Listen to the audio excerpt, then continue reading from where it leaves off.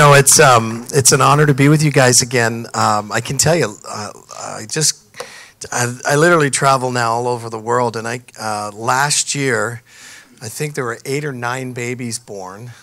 This year, now I'm going to add this one. There's about 6 already born this year, or conceived. So I have nothing to do with the conception. It's just the Holy Spirit, right?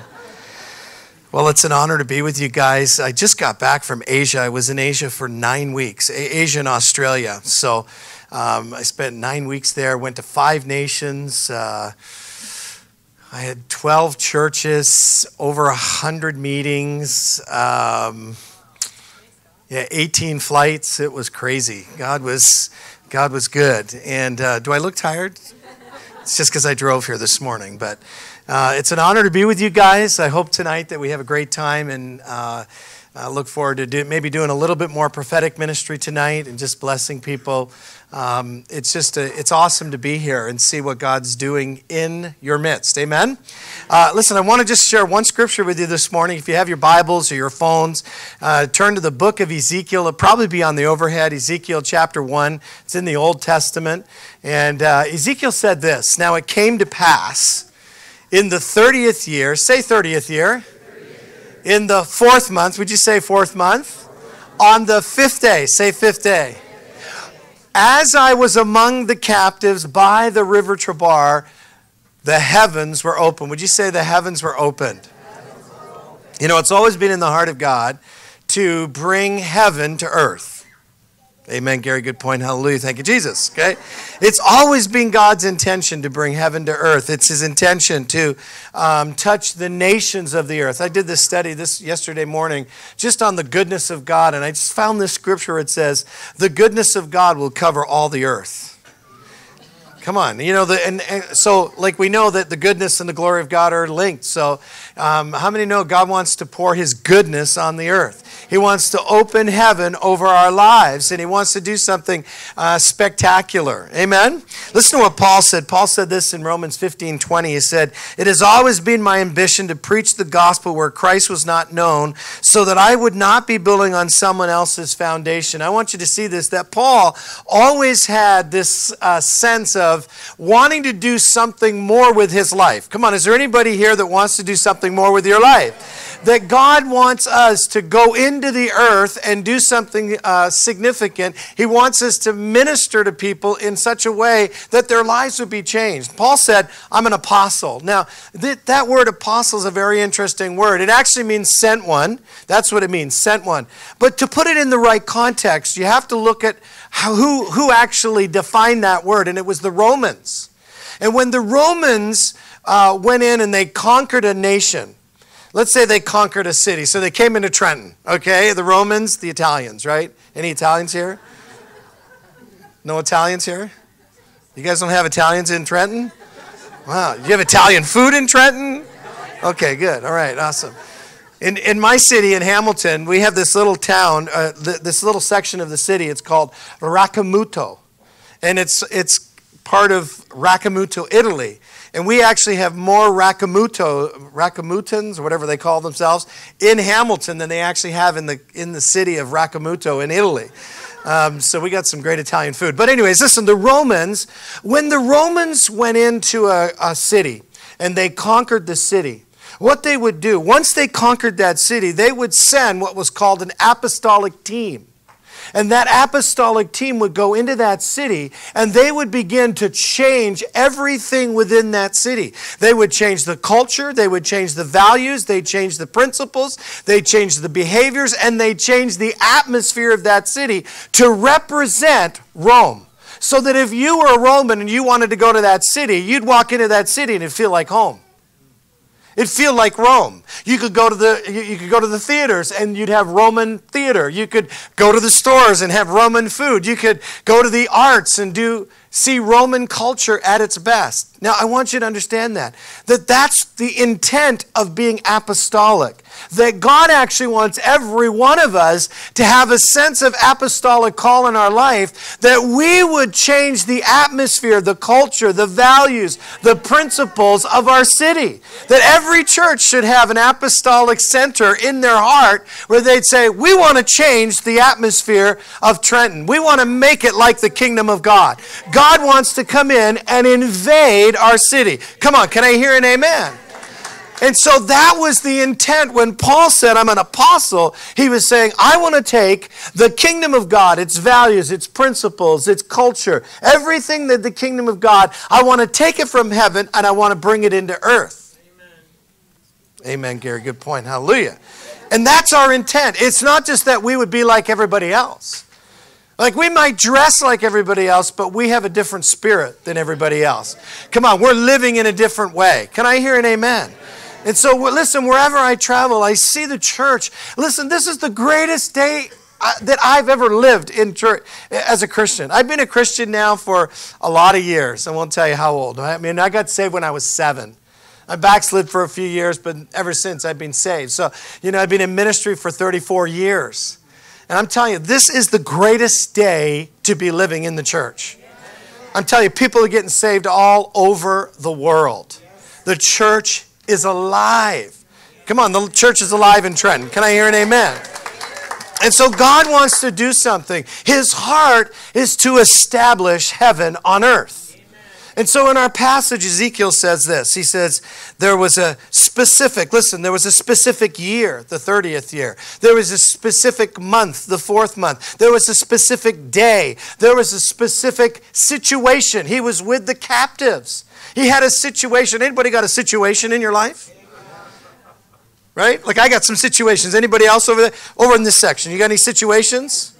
Right? We all have situations. And then he says, I was by the river Chebar. In other words, there's specific places. There's a specific year. There's a specific day. There's a specific month. There's a specific situation. And there's a specific place where God wants to open heaven over our lives. Listen, it is May 6, 2018. Why couldn't today be the day where heaven opens up over your life? Why not? Like, it's not just a one-time thing. There's multiple times. Let me give you some dates. I just want to give you some perspective. May 10th, 1940. What's May 10th, 1940? May 10th, 1940 was the day that Winston Churchill became the Prime Minister of Britain. And on the day that he became Prime Minister at 3 o'clock in the morning, he said, a deep calm has come over my soul. It was as if I was walking with destiny. Everything that I had done up to this moment had been a preparation for now. And I knew I was the man to win the war. How many know heaven opened up and actually created a leader, gave the opportunity for a leader to come and actually save earth as we know it, the world as we know it. Like that was a specific day. It was a specific situation. Listen to this one. February 11th, 1948. I'm not going to go through like 40 years or 90 years of history, but listen. February 11th, 1948, a young woman in Battleford, Saskatchewan, she prophesied about an open door which God had set before the students and was asking them to pass through. And that actually became known as the Latter Rain movement in 1948. And it's actually what you and I are experiencing today, the worship, the open worship, the fivefold ministry, the prophetic gifts. That all actually got stirred up in 1948 in Battleford, Saskatchewan. But it was a specific day. It was a specific situation. These young people were crying out to God. Let me get a little personal. January 5th, 1981. Now, I just gotten saved. October 20th, 1980, I was smoking pot. I was stoned out of my mind. I was sitting in my car with a bunch of friends listening to AC/DC. October 20th, 1980. I was like 17 years old. And these 3 guys got in our car, and they wanted some drugs. We'd smoked them all. We didn't actually have any. And all of a sudden, I find myself out the car, and this guy runs at me, does this Jackie Chan move, and puts both his feet right into my chest. And so I'm on the ground. I'm thinking, okay, God, get me out of this one. And so I get back in my car. The guy looks at me and says, roll down your window. So me, stupid, I roll down my window, and he looks at me and he goes, I don't like you. Whack, and smacks me right in the face. And then he goes to his glove compartment and pulls out a gun and points it at me and says, next time I come around, I'm going to blow your brains out. I was like, Jesus, get me out of this right now. But listen, that was October 20th, 1980, at 8:45 in the evening. I remember because I watched my watch. At 8:45 in that evening, my mom was at a prayer meeting, praying, saying, God, whatever it takes, bring my boys home. The next day, I gave my heart to Christ, and I've never turned. The specific moment when God opened heaven over my life. January 5th, 1981. I'm not going to tell you my whole life. But listen, January 5th, 1981. I was in my bedroom. I was trying to figure out my life. I was flunking out of high school. In fact, I didn't pass high school. Didn't even graduate from high school. I was messed up. I was just kind of, getting out of a fog of drugs and alcohol. And I'm on my knees and I'm saying like, hey, are you there? I don't even know how to pray. I just said, God, are you real? Like, what do you want to do with my life? That was my prayer. And in a moment, I heard something. I just heard, go into the ministry. So I ran upstairs and told my mom I was going to work for the government. God's truth. She goes, what are you talking about? I said, I heard I'm supposed to work for the ministry. Go to the ministry. She goes, you're supposed to go to Bible college. I was like, you're out of your mind. I don't want to go to Bible college. I can't even get out of high school. And then I applied to Bible college and they rejected me.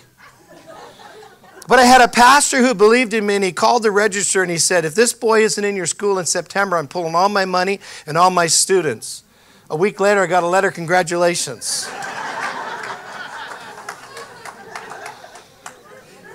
Heaven opened up over my life. Let me give you two more. March 10th, 1985. I just moved to Toronto.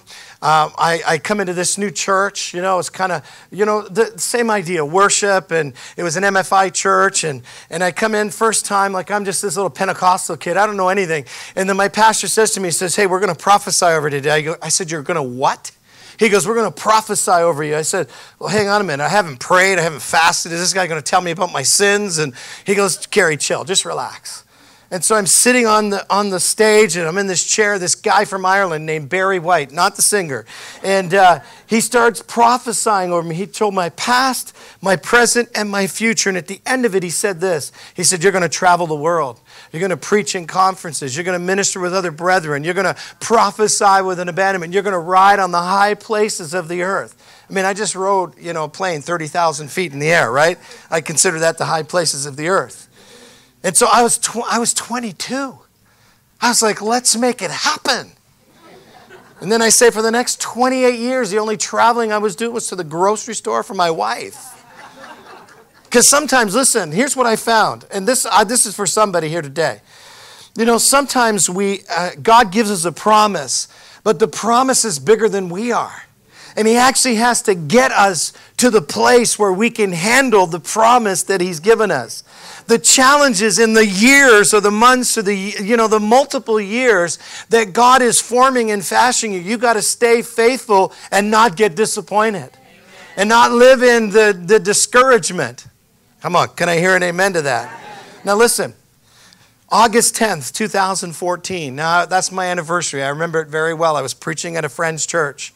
And this random lady, I know her name, Carol, that's it. She came up and handed me a note. People hand me all stuff all the time. If it's money, I remember it. But I put this note in my pocket. I forgot about it. The next time I was wearing the jeans, I realized, oh, this is a note. I opened the note, and it's a prophecy. And in the prophecy, there was a number of things, but in the prophecy, she said, travel, travel, travel, dust off your suitcase. You're about to travel. Dignitaries are waiting for you. Now, I wasn't traveling. The next week, so I didn't have a suitcase. I went out and bought a suitcase, a travel suitcase, just as an act of faith. The next week, I got a phone call from a businessman saying, hey, we need you to go to Trinidad and Tobago. There's a church there. We're going to send you. We're going to take you to Tobago for a few days vacation, you and your wife. But we want you to go to this church, and we want you to bless it. And we're going to give you an honorarium. We're going to pay for everything. I was like, hallelujah. At that moment, I started traveling the world. Last year, I went to 17 countries, 66 churches. This year, I'm literally, I have no weekends available. I have one weekend that I know of available.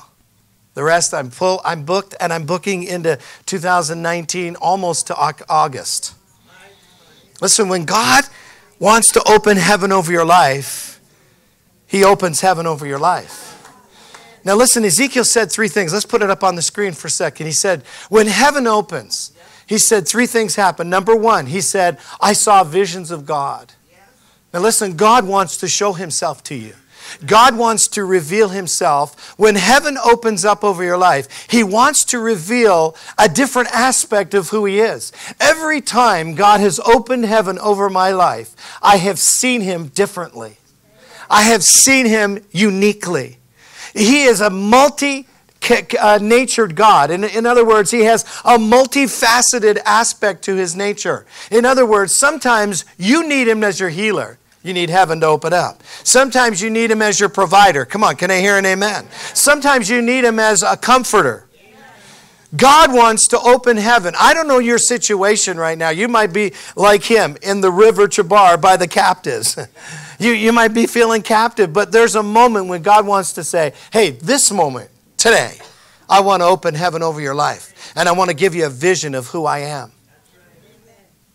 I want to give you a vision of who I am. I remember my last semester of Bible college. I was in Hamilton, actually, where I live. I was at People's Church in Hamilton, and I was praying about three things. I had an opportunity to take a job in a place called Tilsonburg, which I'd never heard. My back still hurts when I hear that word. You know, that's the song. And then I was dating a girl. I was actually engaged to a girl that I knew I could not marry her, but I didn't know how to break up with her. And the third was I didn't have any money. I needed $1,850 to go back to school and finish off my last semester. And so I was praying that night, and the presence of God was so real. I was weeping at the altar, and I heard the Lord say three things. He said, take the job, dump the girl, and go back to school. I'll provide for you. So that's exactly what I did. I took the job. I went to Tilsonburg. I dumped the girl. When I went to Tilsonburg, I met this girl named Sheila, and I've been married to her for almost 33 years. But I dumped that girl, and then I went home. And so a week after that encounter on a Sunday night, the following Sunday night, I was at home in my living room with my parents. My mom was like, what are you going to do? I said, I don't know. I'm just going to go up to school. I'm going to open my mailbox. I'm going to believe there's money going to be in my mailbox because God said he was going to provide. And I said, I'm just going to believe that. And if there's no money there, what I'll do is I'll come home, I'll pack my stuff up, and I'll come home. I didn't hear from God. My mom walked out of the room, came back into the room with an envelope with $1,850 cash. She said, Gary, on Monday morning, now this is Sunday night, on Monday morning, people started calling me saying, the Lord spoke to me this morning that I need to give Gary some money. And by the end of the week, I had $1,850. Now see, listen, in that moment, heaven opened up over my life. Now listen, let's get a little closer. This last trip, I bought $10,000 in tickets. I had 18 flights. My wife had 4. So we had 22 flights that I had to pay for. $10,000. I put them on my Visa. Hallelujah for Visa. Right? My wife said, what are you going to do? I said, hey, God's going to provide. I don't worry about that stuff. I said, listen, even before I start any ministry, God will provide for all this. She goes, okay, I don't know, because we live by faith, right? And so 2 days later, after I'd bought all these tickets, 2 days later, a businessman called me and said, hey, Gary, I need to meet with you. The Lord spoke to me this morning that I'm supposed to give you $500 a month for your ministry. I was like, hallelujah, amen. And so he said, let's get together for lunch. So I got together for lunch, handed me a check for the whole year, $6,000. So I went home, I said, look at this. My wife's like, whew. I said, I only need $4,000 more. Now, when my visa came in, I have 2 weeks to pay my visa. I was looking at my visa and my wife's visa because I had to buy a flight on my wife's visa because the company, you have to present the card to show that you're the ticket holder. What I noticed was the same ticket was on my visa. So they actually double booked our tickets. So I called them and they said, sir, we're sorry, we'll credit the money to your visa. That was $2,000. So now I only needed $2,000.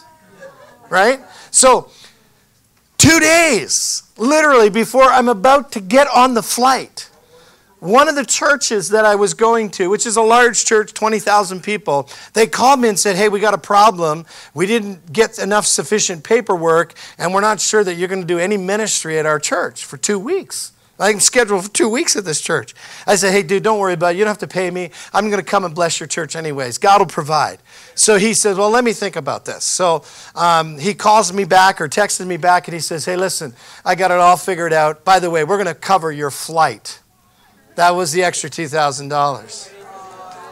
Now listen, what do you need to see God today? How do you need to see him? Do you need healing this morning? Do you need God to touch you? Do you need God to be your provision? Ezekiel said, when heaven opens, I saw visions of God. See, I've never questioned that God's a God of provision because he already settled that in my heart. Come on, can I hear an amen? Like I've settled the fact that God's a God of promise because he's so open heaven over my life that he is revealing his promises. What do you need to see God as today? Then the second thing he said, I saw visions of God, and then he said, the word of the Lord came expressly to me. In other words, listen, that word expressly has this idea. It means to point, to challenge, to charge, or to come with purpose. In other words, folks, listen, when God opens heaven over your life, he wants to put a word into your spirit that brings purpose with it, that brings a challenge or a charge. You see, when I was 17, I was still 17 because my birthday was later in the month, January 28th. Just write that down if you're thinking about that. But, on January 5th, 1981, when God said to me, go into the ministry, that word had such purpose in my spirit that it has carried me for 34 years. You see, every week we come to church, we have a word of purpose that's preached to us. Now, it's either going to come expressly into your spirit, or it's just going to be another word. It's actually going to bring purpose into your spirit. Come on, can I hear an amen? God wants to breathe over. You might have had a prophetic word. Somebody's maybe, I know most of you guys have had probably prophetic words. Who's had a prophetic word over your life? Yeah, look at all the hands going up. Listen, God has put something in your spirit.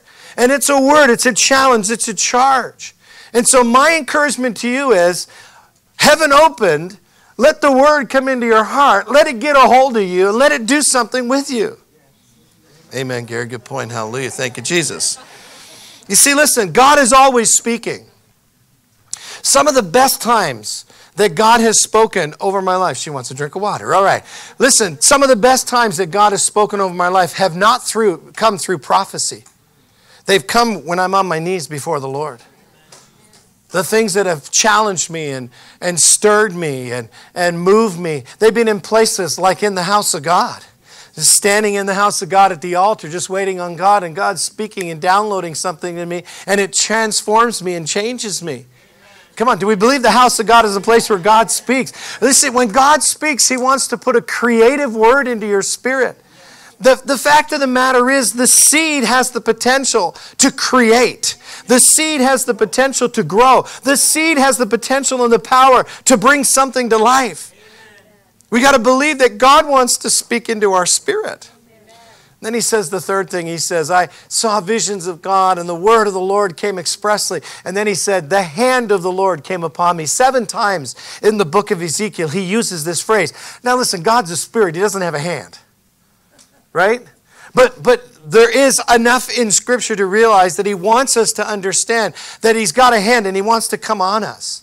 In other words, he wants to touch us. He wants to impact our heart, impact our life. Last year I was in Cambodia. I don't know, I haven't been back since that. So I was in Cambodia, and I go to Cambodia at least once or twice a year. It's a missions thing for me. I pay my own way. I get my hotel, and I go in and I just sow. They give me an interpreter, and I walk with that interpreter and just go through the congregation prophesying over people. They have a conference about 3,000 or 4,000 people. So I'm in this conference, and there's about 1,100 pastors, and I'm just picking out pastors, prophesying over them. They're all crying. And during worship, just as worship is going on, people are manifesting. Demons are coming out. I mean, it's just a a crazy, crazy environment. They're actually under open heavens right now. And so I'm sitting in the front row, just where, what's your name? Just where Josh is right there. I'm sitting in the front row, and there's a guy up on the stage. He's one of the speakers, and his name is Mike, and he is literally a potter. Now, I'm not into pottery. I don't like getting my hands dirty.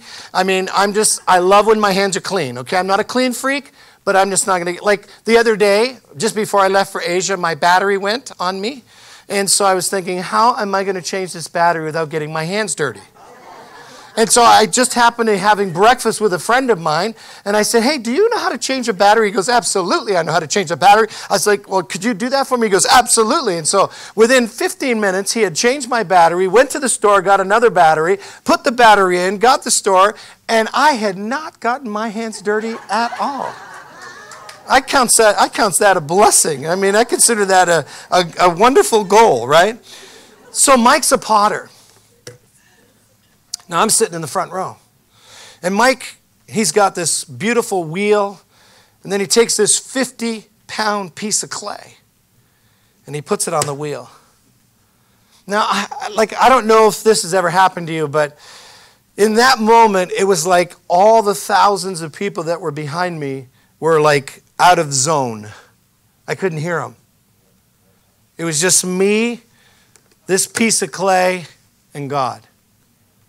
And so as Mike is talking, it's kind of like every time he would say something, the Holy Spirit would kind of talk to me, okay? So this is what happened. So he puts this thing on the wheel and he goes, now, that piece of clay can never move off that wheel until I move it off that wheel. And immediately, like the Holy Spirit's like, did you get that?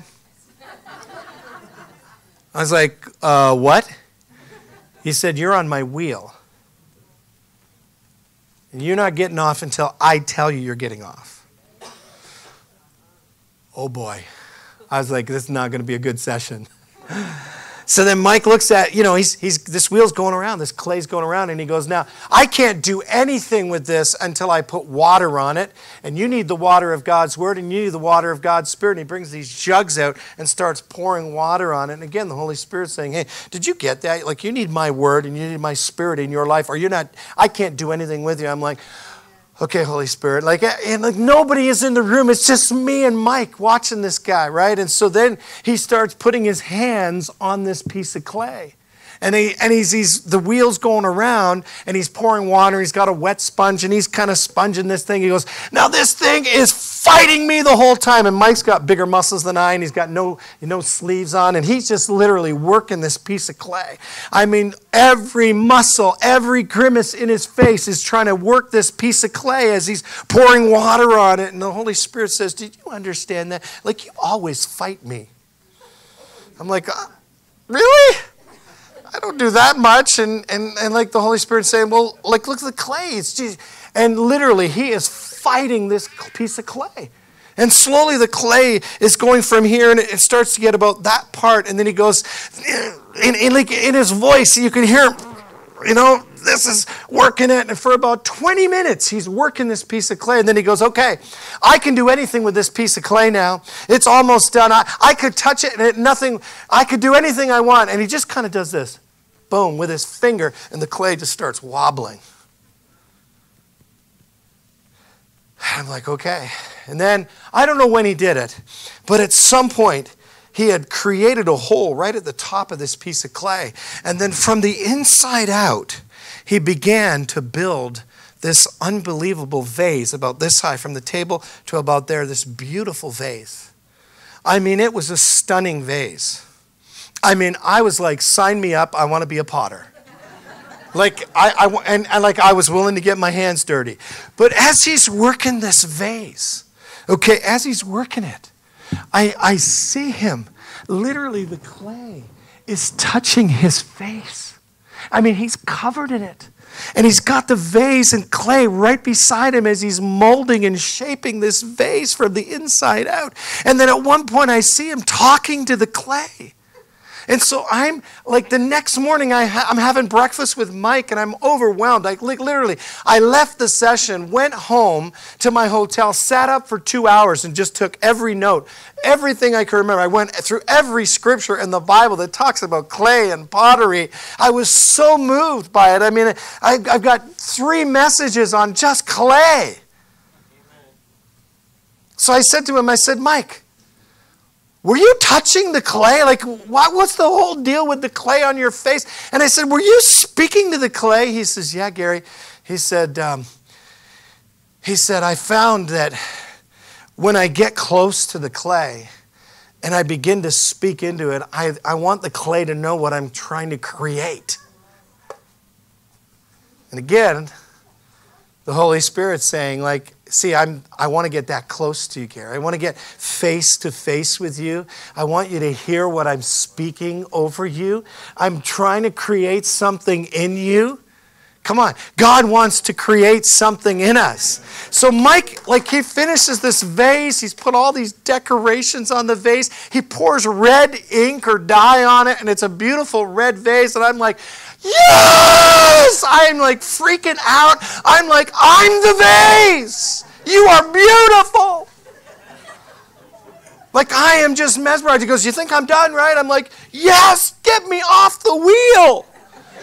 And then he sticks his hand and he goes right into the clay pot.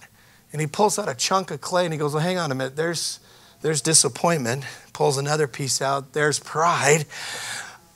There's offense. There's fear. I'm like, stop already. I thought I was done. And then out of nowhere, Mike takes his hand and completely destroys what he had just built. Now again, I'm invested. I'm sitting in the front row. The moment he did that, I literally dropped to my knees. I was like, no! Like, everybody in the whole crowd was freaking out. I don't care what anybody's thinking. He just beat the tar out of me. And then he looked at every one of us and he said, see, you thought all along that I was building a vase. But my intent all along was to build a bowl. And then he starts building this amazing bowl. I mean, the bowl was better than the vase. And he said, see, the bowl was to display fruit. The bowl was to put water in to feed the thirsty, or food to feed the hungry. I sat there and thought, oh my gosh, God. Like, you can stop now. I got the lesson. You know, 2015, I found myself in Mexico. And I go again, a missions trip to Mexico, and I'm doing some presbytery meetings, and this young kid comes up. His name is Juanito. And Juanito's like 18 years old, maybe.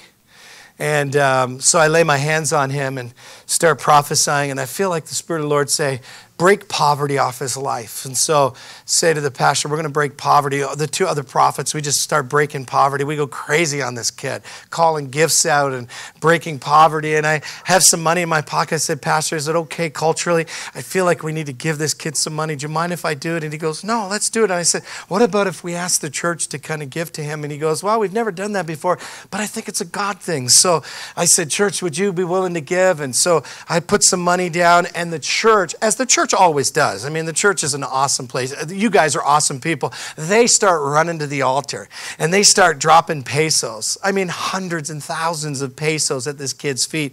And everybody's crying. I'm crying. The kid's crying. And we didn't know this, right? But he was the first of 7 children. After the 7th child, the father left the family, and the mother is a maid. She makes like $50 a month. They're living in abject poverty. The only clothes he has on his back are the ones he's wearing. So it's this God moment. Heaven opened up over this kid's life, and all of a sudden, you know, all this money. I mean, they literally had 2 bags that they had to put all the money. We had to assign somebody to him so that he wouldn't just give it all to his mother.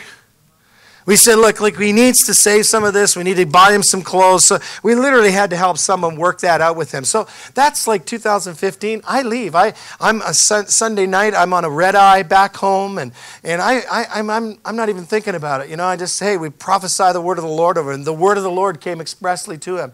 And so the next year, 2014, 2015, I go back. What year is it today? No, 2016, pardon me. I go back and I'm doing the same thing. And I'm just about to prophesy. And who should be on the piano during worship but this kid, Juanito? And he's like, so I look at the pastor, I said, is that the kid we prophesied over last year? He goes, Gary, craziest thing. He said, the day you left, on Monday morning, he just started showing up to church. He started cleaning the church. He just started serving. And he said, we didn't realize this, but all the time he was here, he was learning how to play the piano by ear. And he's become one of our best sound technicians. I was like, this is unbelievable. I said, give him some more money, pray over him and give him some more money. And so that's 2016. Last year I go back. I'm ready to prophesy again. I look at who should be playing the bass guitar. Juanito. So I said, Eric, is that Juanito? He goes, Gary, he said, I don't know what to say. He said, the day that you left on that first time, he came, he's played the guitar. This kid is so good. We have actually put him over all our youth worship. Second, he said, we hired him last year part-time. Now we're hiring him full-time. We have 6 weekend services. He is over and managing all of the worship teams in each of the campuses. And listen, it gets even better. They said this year he saved money, raised money to go on his first missions trip to Cuba.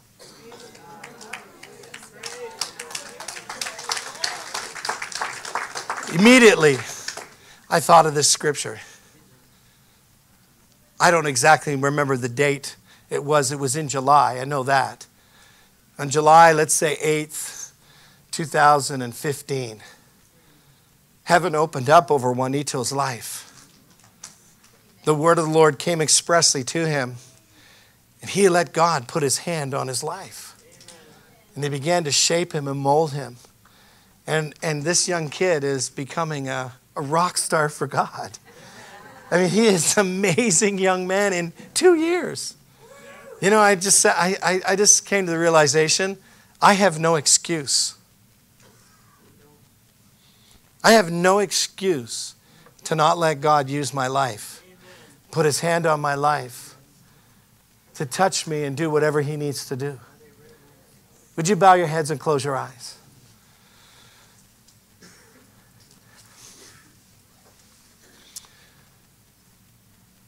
Father, I just pray today as we close this part of the service, Lord, that on this day, Lord, you would open heaven over the lives of every person here. That you would speak into their heart a word that would point, challenge, charge, or come with purpose in their spirit. Lord, that your hand would come upon them like the clay. Lord, it really isn't about us. It's about you working in our lives. It's about you declaring your intentions over our life and what you want to do, what you want to mold and shape into our heart. Lord, I pray for every person today, Lord, whatever their circumstance, whatever their situation. Lord, I'm asking you to open heaven over their lives. Open heaven over their lives. You might be here today, just every head bowed, every eye closed. I want to give anybody an opportunity. Maybe you're here and you've never invited Jesus into your heart, or you've invited him, or maybe you've kind of walked away from him and you want to give Jesus an opportunity to kind of speak over you and do something new and fresh with your life. If you're here today and you've never invited Jesus into your heart, or you've walked away and you need to come back to Jesus, just put up your hand right now. I want to pray with you. I want to invite Jesus into your heart this morning. Thank you. Anybody else? Don't be afraid. God wants to touch you. Thank you. God wants to speak over you. He wants to minister to you. He wants to form you like that piece of clay. You know, we do this every week. Everywhere I go, people get saved. Last night I was at church and a young man gave his heart to Christ. It's what we do. It's we give people an opportunity. Anybody else? Maybe you got invited today. Maybe you've been coming to church. Listen, you can come to church and not be saved. I just want to give you one more opportunity. Anybody else? A couple people this morning.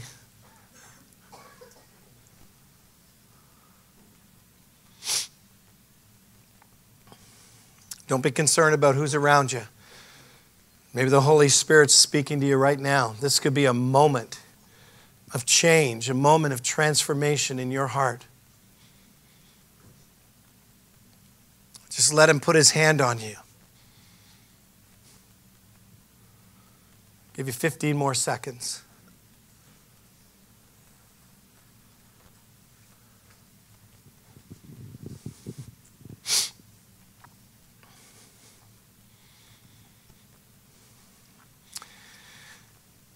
Okay, thank you. The three people that lifted your hand, here's what I want to do. I want to just pray a simple prayer. We're going to invite Jesus into our heart. We're going to ask him to come and begin to work and fashion us. In church, maybe everybody can pray this prayer. You can just invite Jesus. Everybody, the people who raise their hand, you invite Jesus. And then I'd like to pray with you maybe later after the service. Just come on up and I'll pray over you and just ask the Lord to be with you. So let's pray. Everybody pray this. You who raised your hands, pray this. Lord Jesus, I come to you today. I ask that you would come into my heart. I ask that you'd forgive me of all my sins. Lord, I'm not perfect, but you are. When you come into my life, you begin to work in me. So put your hand on me. Speak to me. Open heaven over my life. Lord, I want to change. I want to be renewed. Forgive me of all my sins. Come into my heart today. In Jesus' name. Amen. Amen. Thank you, Jesus. You know, I want to pray for everybody here this morning. I want to do more prophetic tonight if we could. I just got a short word that I want to just share with you, and then we'll jump into the prophetic. But I feel like the word I gave you was prophetic. You know, I've been sharing this word wherever I go because I do believe that God wants to open heaven over everyone's life. And I think it's so crucial for all of us to get a sense of hunger in our spirit to say, God, would you speak to me? You know, God can speak in many, many different ways. You know, I was just in a service last night and our pastor was preaching and he just had everybody close their eyes and he said, just ask Jesus to speak to you. And in the midst of that, you know, I mean, he said, as soon as God speaks to you, put up your hand. And like literally all over the room, people were putting up their hand. Boom, boom, boom, just that quick. Because God wants to speak to us. Amen? But maybe you're here today and you said, look, I need heaven open up over my life. I need to see God in a new way. I need God to speak to me, or I need to be a little bit more obedient, letting him kind of shape and mold me. If that's you, just stand to your feet right now. I want to pray for you, and then we'll close the service and just believe God to touch you and strengthen you. Come on, just don't be afraid. Just everybody stand up who needs to stand up, and we're going to pray. And I want you to just lift your hands to the Lord if you would, and let's just ask the Lord right now to open heaven over our lives. Amen. So, Father, I pray for this church today at the Crossroads. Lord, let that be literally a word in season, that we're at the crossroads of our life. Lord, we're saying, God, open heaven today over our hearts. Open it over our lives, that we would hear your voice, that we would see you in a new way. Lord, as maybe our provider or the one who is the source of strength. Lord, the one who helps us through the difficulties, the one who is El Shaddai, the Almighty God, the powerful God. Lord, you're our healer. You're our strength. Whatever we need you to be, Lord, you're the great I am. And so, God, would you reveal to every person this morning, Lord, even as they fellowship over dinner and lunch, and Lord, just thinking about what you would want to do. Speak, Lord, we pray. Bring purpose into their heart. Thank you for this great church. I pray today that your Spirit would speak to every person. Lord, today, May 6, 2018, let it be a moment where heaven would open up, first over our lives, and then over this city, Lord, over Trenton. Lord, that heaven would open. People would come to the realization. They would see you as, Lord, the great salvation. Lord, in Jesus' name. Come on, we pray, amen? Amen. Amen. God bless you.